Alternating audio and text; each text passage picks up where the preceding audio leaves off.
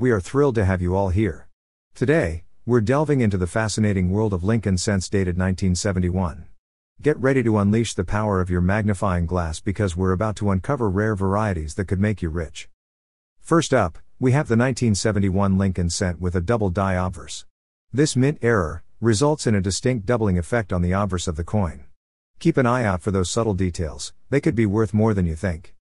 This error variety has attribution of FS 101. This is an easy die doubling to spot, although perhaps not for the obvious reasons.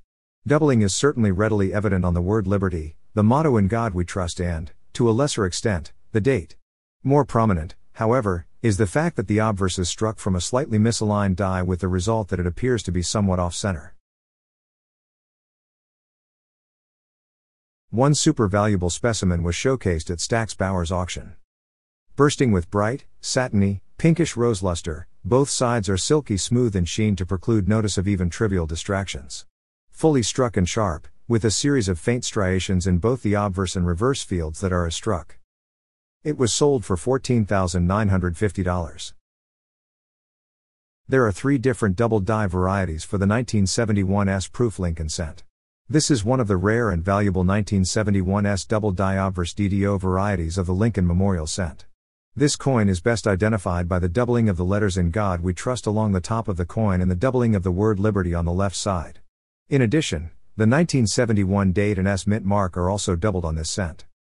One rare specimen was showcased at Heritage Auctions. This PR69 Ultra Cameo gem ended up selling for $3,600 in 2022. Now, we want to hear from you. Have you ever stumbled upon a rare variety while sorting through your coin collection? Share your experiences and discoveries in the comments below. Let's keep the conversation going. Remember to hit that subscribe button and join our community as we delve deeper into the world of coin collecting. Don't miss out on the latest updates, tips, and discoveries.